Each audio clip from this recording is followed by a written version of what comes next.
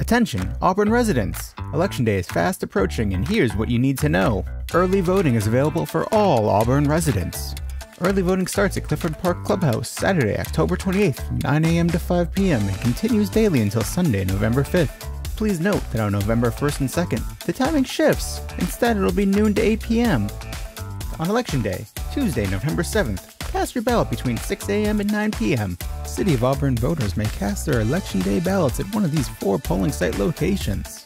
Auburn School District Administrative Offices at 78 Thornton Avenue, Casey Park Recreation Building at 150 North Division Street, Auburn Alliance Church at 630 North Seward Ave, or the new fire station at 31 Seminary Street. For more information, visit the Cayuga County Board of Elections website at cayugacounty.us.